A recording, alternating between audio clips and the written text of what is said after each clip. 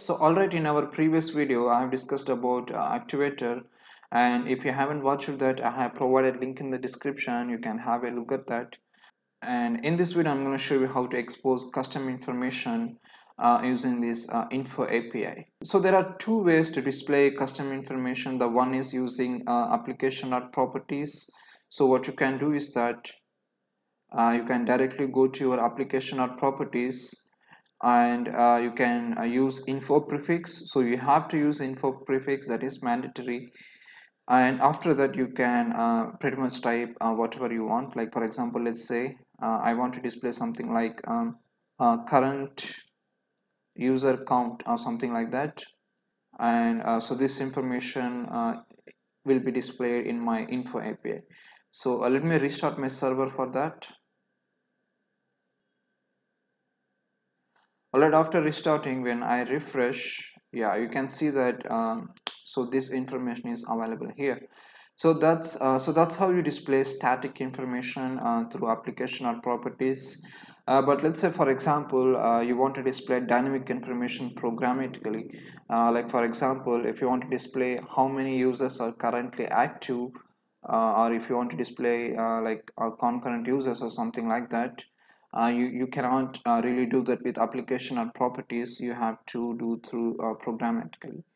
All right, so for that, all you have to do is that, so before that, let me create a separate class. So I'm going to create a separate class called info service, and I'm going to mark it as component. Now after that, you have to implement an interface which is info contributor. And after implementing that, you have to override a method which is contribute method.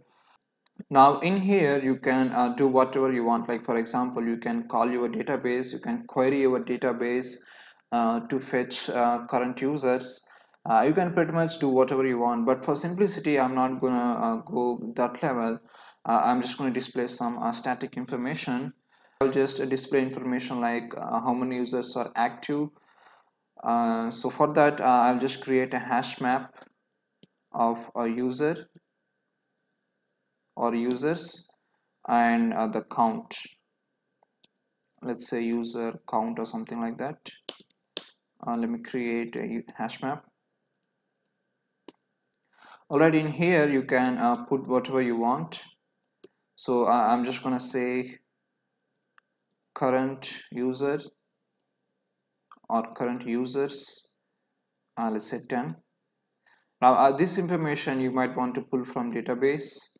Now after adding whatever the information you want, you have to use this builder parameter, and you have to say with detail. So this is the method you have to use, and you just have to pass that value here. And you can even specify the key if you want. Let's say for example, I don't know, user metrics or something like that. Let me change that, current users. Now if you want, you can add other information as well in this user metrics. Let's say for example, inactive users, let's say 5.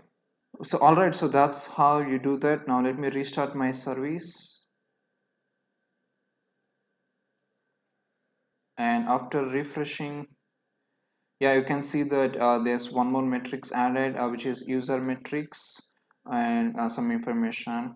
So that's how you configure your Actuator info API. So this is pretty much useful when you want to expose a few application information to DevOps guy or the support guy. So thanks for viewing, guys. If you like this video, don't forget to subscribe us and stay tuned.